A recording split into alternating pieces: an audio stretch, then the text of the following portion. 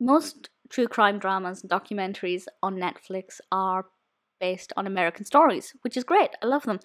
But when I saw The Investigator, a British crime story, I jumped at the chance to see it. I really needed it to be good because I'd watched several American true crime dramas back to back. I had to watch a really good documentary. This is, to me, a really good documentary. However, I have one massive problem with it, which I will explain towards the end. There will be a few spoilers in this, but I will give you a brief overview of what this is about, just in case you want to know whether or not you should see it, which, by the way, I recommend you do. So, non-spoiler, Mark Williams-Thomas is an investigator, a private investigator, who, by the way, I think is great. It's always important that you have the narrator or the investigator leading the documentary to be really likeable and to be really engaging, and he definitely was. I couldn't have asked for a better investigator in terms of presentation. And this looks at Russell Causley, who is currently in prison. Actually, I say he's currently in prison. I believe he was up for parole last month. I had a quick Google and he was up for parole, but I'm not sure if that was granted. So I could say some things in this documentary that are no longer true, because this is from 2016. Either way, Russell Causley is or was imprisoned for the murder of his wife, Carole Packman. However, there was never been a body found, which is very unusual. If you're not familiar with the criminal justice system in the UK, most people go to prison for murder once there is a body or evidence of the death. But Sam, Carole's daughter, comes forward and asks Mark for help to solve this case. And obviously the 4 episodes in this see Mark digging deeper into this story and those involved, with particular focus on Russell, Sam's father, and Patricia Causley.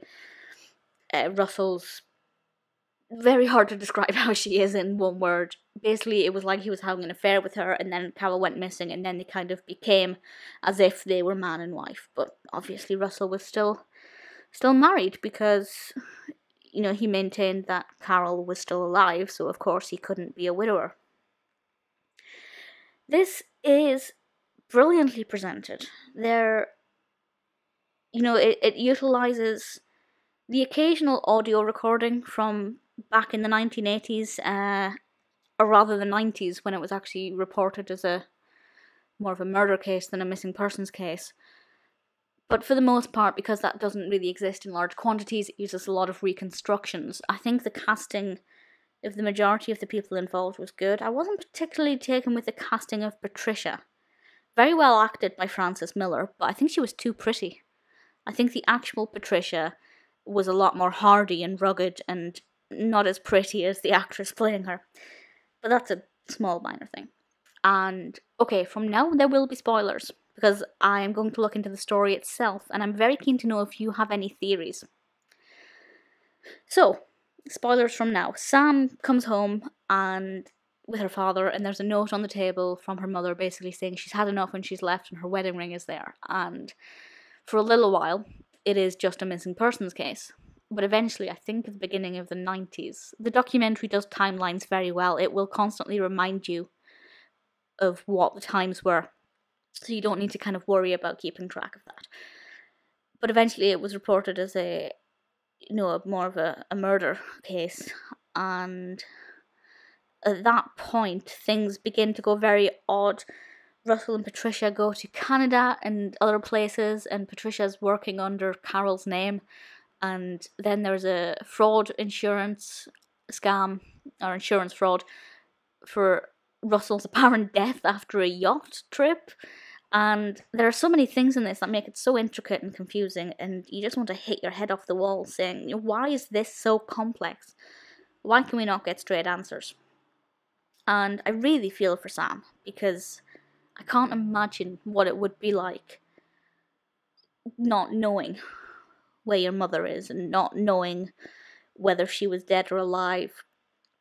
Because, to be honest, as I said, spoilers, so I can say this with confidence without spoiling it, I genuinely believed for at least the first 2 episodes that this documentary was going to reveal Russell's innocence and that Carole had actually just left. it happens, you know, it does happen quite a lot. Spouses just can't cope with the family dynamic. It's very, you know, bitter and often violent, and they just leave because it's the only way out that they can see. So I genuinely thought that this is where that was heading, and I really hoped it. However, obviously we eventually realise that that's not the case, and I got so frustrated at the end of this, and this is the one thing I did not like. It's not the documentary's fault, because if there are no answers to have, then there are no answers to show. But it really bugged me that after 4 episodes, so just under 4 hours of being fully absorbed in this documentary, we never actually found out the truth. And that really bugged me, because I really want to know what happened. And I genuinely thought this was going to uncover that. It obviously, turned over a lot of stones and explored a lot of things. We have Russell's confession about burning the body. It looked at whether or not that was possible, and it was. But then he retracted that and said he didn't do that. And I just want to get Russell and bang his head against a wall and just make him say the truth. But then after all the lies and deceit, I wouldn't believe him anyway, unless there was physical evidence. I feel like it's probably possible that he did burn the body, and that there is no physical evidence.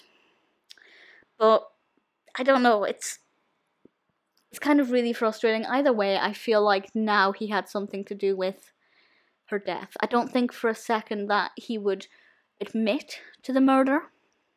I know occasionally people do admit to murders that they haven't committed, but more often than not, that's when they've committed other murders, or they've assaulted other people and they just want the attention, and eventually they will retract it, but it doesn't last for 20 years. So I don't believe, although it's not impossible, I don't believe in this instance that he didn't murder her.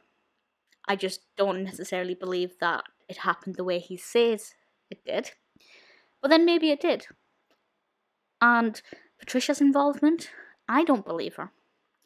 I'd like to think she's as innocent as she says she is, but if she is as innocent as she says she is, then she is very stupid and very naive and very blind to the world around her.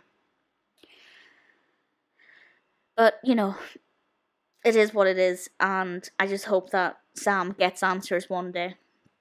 And also her grandson, who's also very active in trying to, first of all, I noticed he was trying to stop the parole of Russell. I don't know if that was successful. And also trying to find Carole. I feel like at this stage, if Carole was alive and out there, she'd have come forward. Hopefully. Especially after the documentary was released, and half of the Netflix watching population is talking about this.